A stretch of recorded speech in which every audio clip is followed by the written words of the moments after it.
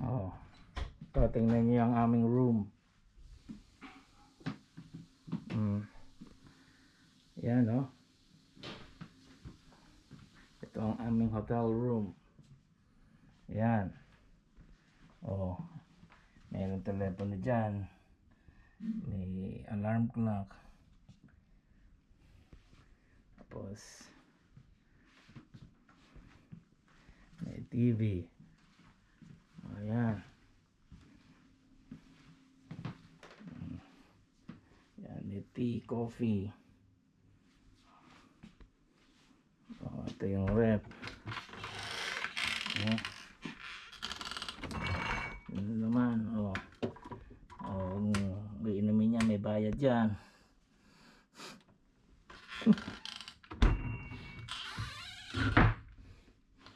Tapos, ayun, may isa pang speaker doon. Oh. Tapos, yun yung kama namin. Malit lang. Tapos, andun yung toilet. Diyan.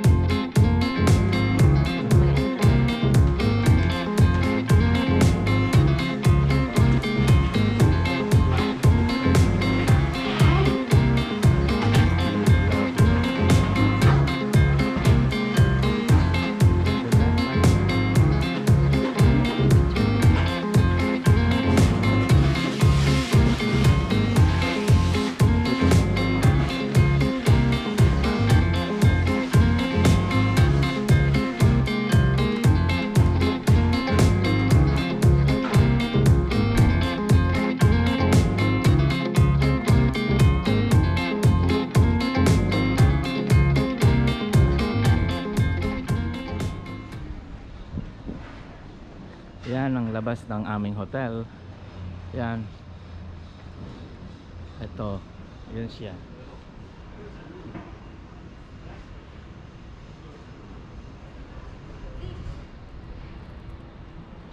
Ayan. Pakita ko lang yung pangalan ng hotel. Ito, Brown Central. Ayun yung arko. Hindi ko alam anong tawag dyan sa arko na. Pero one of the landmarks here in Lisbon. Yun, yun.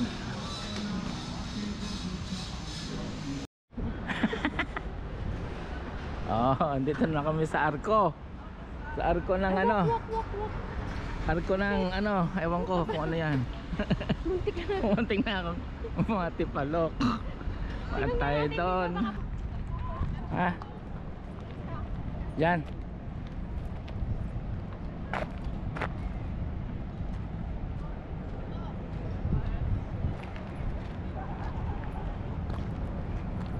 Yan po ang bagong technology ngayon sa pagkuha ng picture. Yun, ilalagay sa lupa yung camera, tapos sisipatin. Yeah? At ito ang aming ano.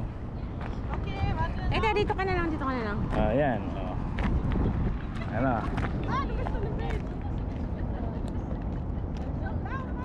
Umarte ka naman. Dire-diretso ka naman eh. Sana. Wala na. Ayaw na. Bako hanggang 3 shots lang. Ano ba yan? Teka.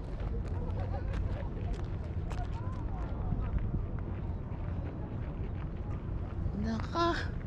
Wala na. Ayaw na? Palpak na. Eh, dapat magkakarga ng battery.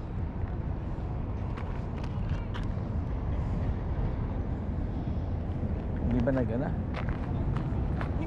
Ano pa lang naman yun eh. Naka 3 shots lang tayo, wala na.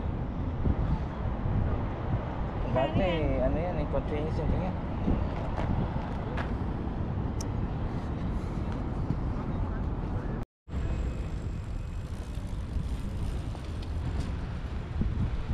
Sa totoo lang ay ano eh, wala tayo sa Lisbon eh. Saan? Nasa San Francisco tayo eh. San Francisco Bridge. Tingnan mo yung ano na yan, oh, yung bridge na yan, oh. Ano? Golden Gate Bridge yan, dito sa Lisbon. Meron din pala dito. Ayan, oh. Baka alam nyo, nasa Lisbon kami, nasa San Francisco kami. Oh, yun, oh. Nililigaw mo siya. Oh. Ayaw, nakalaban. Iihi na ako.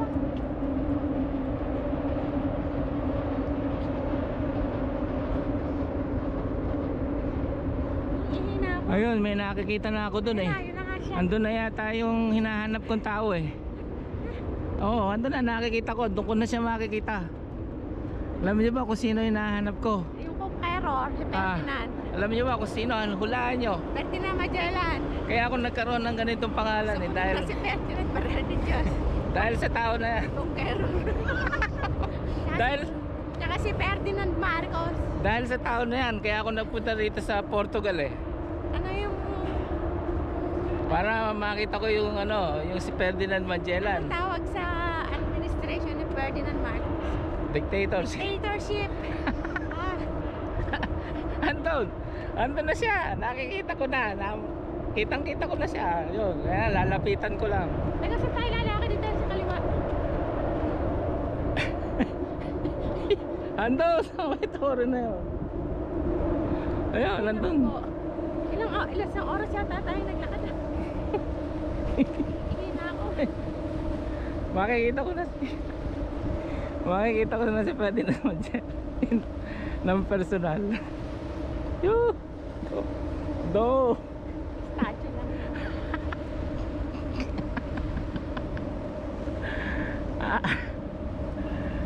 Napakatagal kong hinahanap ng tao na yan.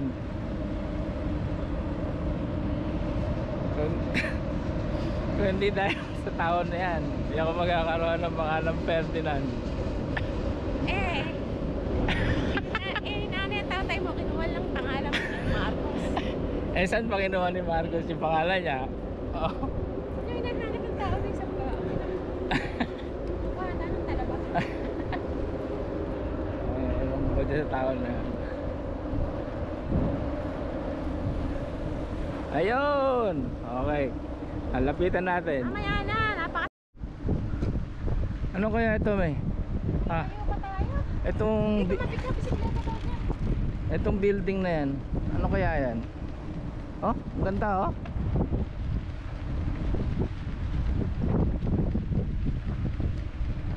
Ang ganda. May ilaw yun sa gabi ah. Ang ganda ng design. May ilaw yun sa gabi. Oo nga, ano? Lumaki ka dito. Oh, ganda ng design, no? Maat Cafe and Kitchen. Oh, cafe and kitchen lang, ganyan. Kailan ba tayo makakarating? Bukas pa tayo makakarating.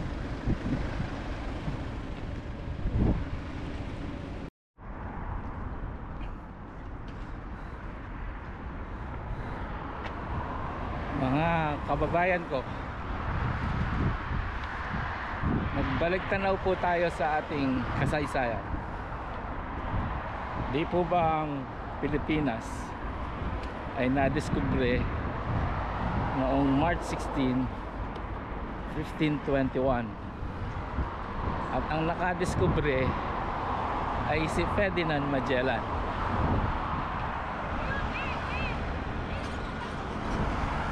Yan nga, yan yung monastery.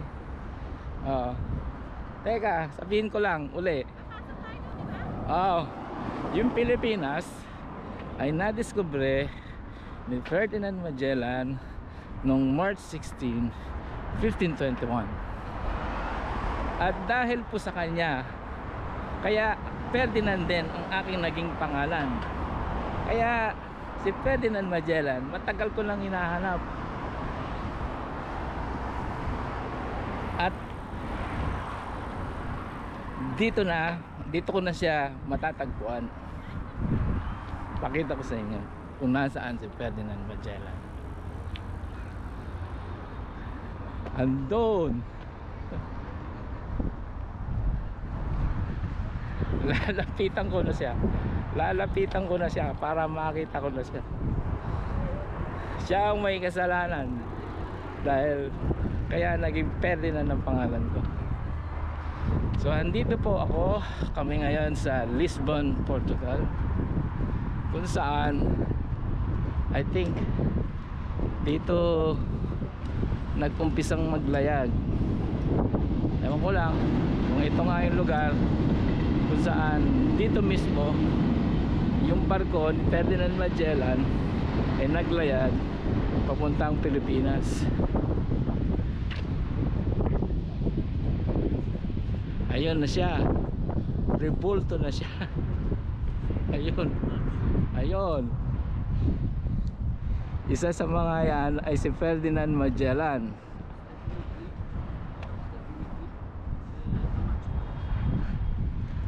Kita nyo, pero lalapitan natin ang malapitan.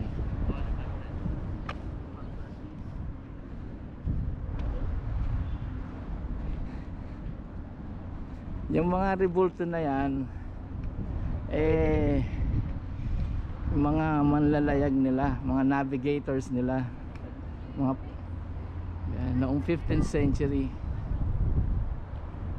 Yan. At isa dyan ay si Ferdinand Magellan.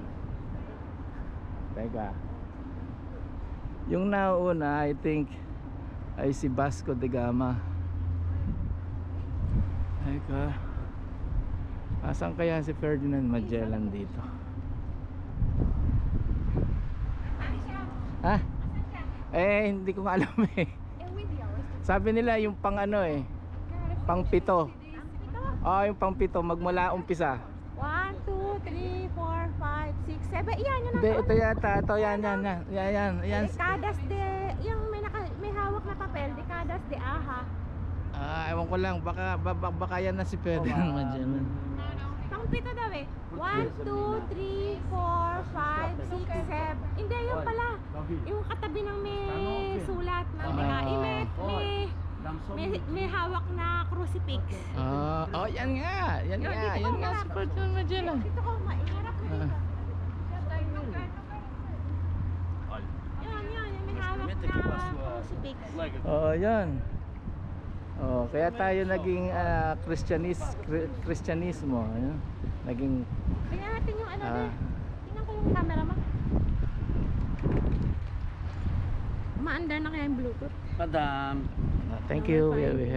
Thank you. Ayan, dito mismo. Maandar pa ko? Picture muna tayo ng baka. Dyan mismo. Dito mismo. Paano?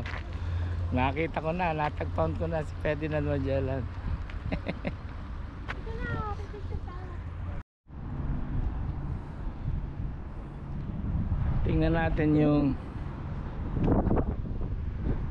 kinakailangan siguro pumanik sa taas para makita yung mapa ng mundo Ayan, andyan yung mapa ng mundo ito na kanilang ninavigate. At hahanapin ko yung Pilipinas. Nasaan na si Marisa?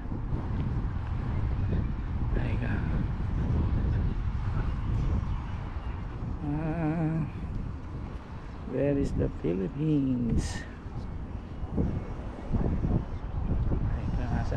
Nasaan ba ang Pilipinas dito? Hanapin ko ang Pilipinas. Ito yung Japan Ito pala yung tinatapakan ko. Ito. Yan yung Pilipinas. Yan. Tapos yan yung barko na ginamit nila. Yan. Ito, dito mismo. Ha? Yan yung mundo na kanilang pinaglayagan. Ayan. 1509 dito sa Malacca, Pilipinas, 1521. Kaya nga lang hindi nakasulat at 1521. Macau 1514. Pati pala Japan, no? 1541. Palau 1525 and Moluccas 1512. So yon yung monumento.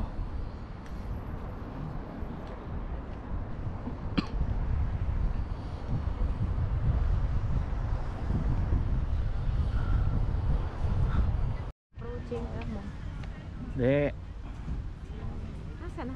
andito na kami ngayon sa Ito pala, Tagalog eh. Belém Tower.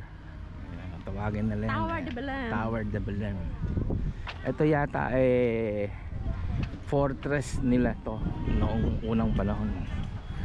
Ibig sabihin ito ay isang kanilang military stronghold na fortress. Pang ano nila, pang sangga nila. Pang sangga nila sa ano, istasyon nila sa mga mananakop. Yan. Ha? At saka ito yung lugar na kung saan yun, kung makikita nyo yun, river yun. Tapos yung gawin doon ay dagat na. Dito sila nagmi-meet, yung river at ocean. Diyan sila nagmi-meet.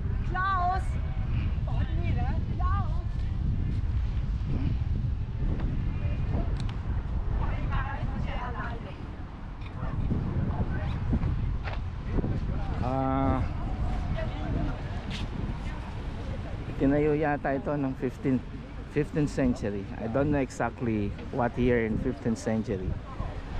Pero 15th century ito. Ganyang katagal na yung structure na yan.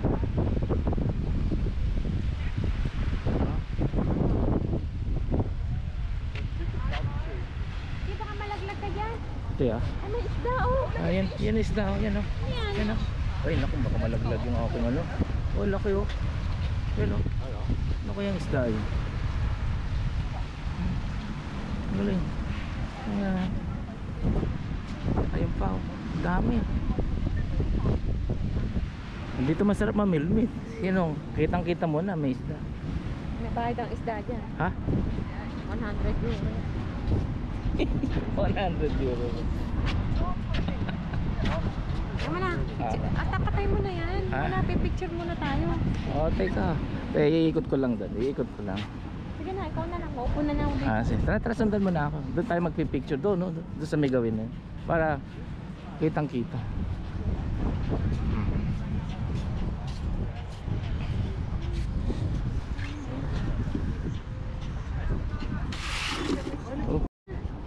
Thank you so much, huh? You're welcome. Refill is half a price. Half price. Yes. All right, okay, refill. Okay. Yeah, so here's the piña colada. And Dito ka, dito ka.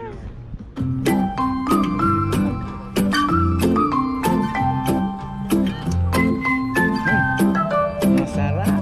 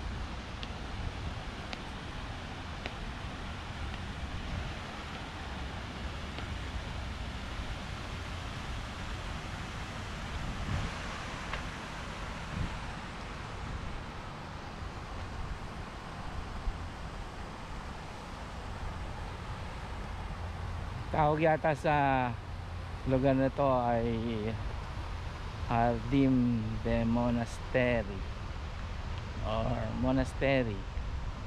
Yung building na yan ay isang monastery.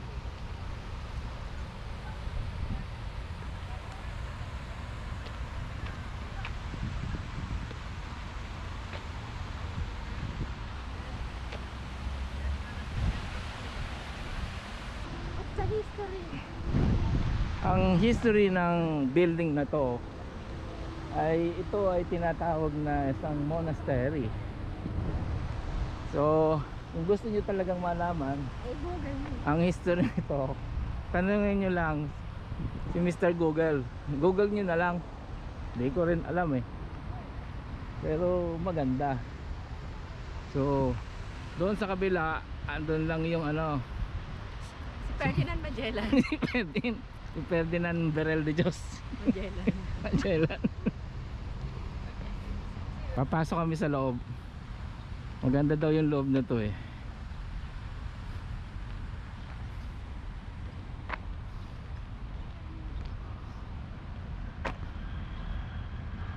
Ganda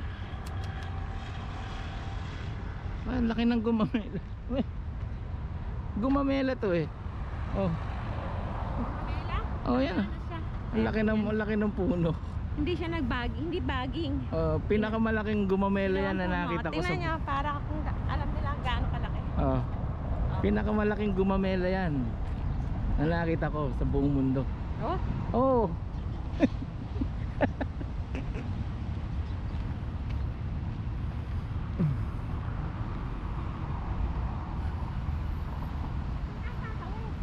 Doon no?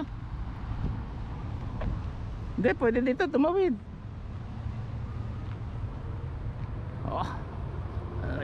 Napakagandang monastery na to.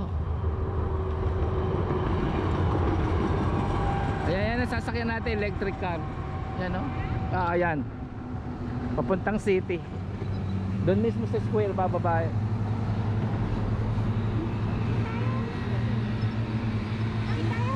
Yan, may pulis baka hulihin ka ng pulis. Doon pala tawiran na. Oo nga doon. Pwede na tayong tumawid. Paglagpas ng pulis. Dito na lang tayo tumawid. Tara, kawit tayo. Teka, huwag ka tatawid. Ako po, sakyan. Pwede mo muna yan para makatawid tayo ng taas. Halika na. Tara.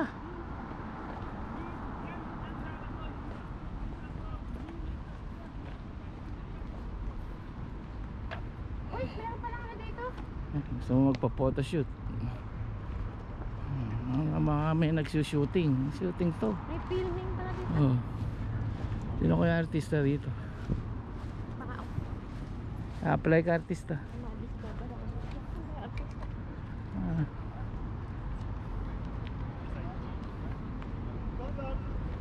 Ayun, yung artista. Asan? Maglalakad. Ha? Dalawa maglalakad. Ayun. Nakakita pa kami ng shooting. Yan nga, tama. Ay, ang galing. Uy, ang galing Mati Tawagin siya. Akala ko papunta rito Ayun nag-uusap. Ganun pala yun para madinig. Uy, galing na artista. Siya naghahabulan.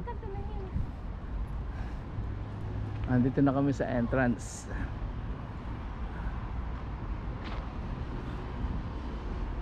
A museum. Ticket office over there. Doon pala Ito ay Jeronimo's Monastery. Tara, doon tayo. Ba't siya pupunta na doon? Doon dapat ticketing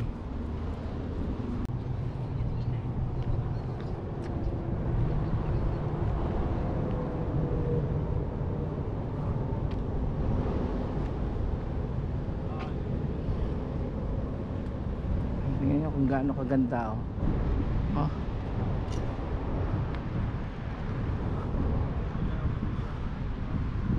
napakagandang architecture nito.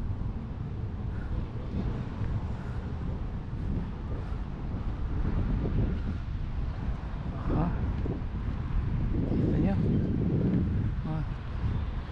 Ayan yung facade.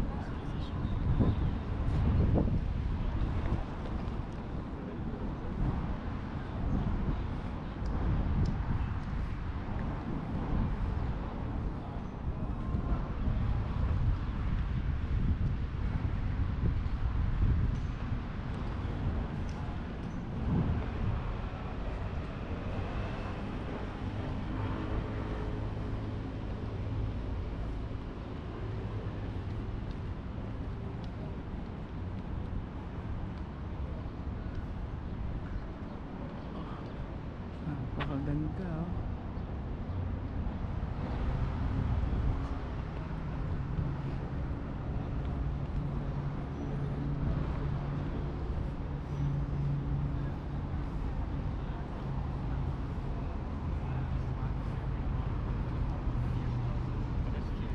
Tara, tara sa loob.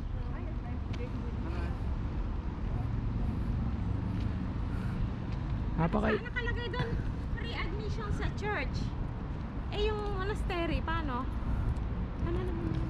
Ay, wala palang ano dito.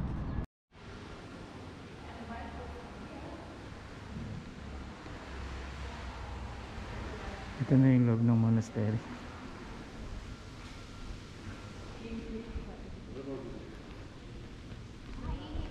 Ha? Ako doon. Ayun.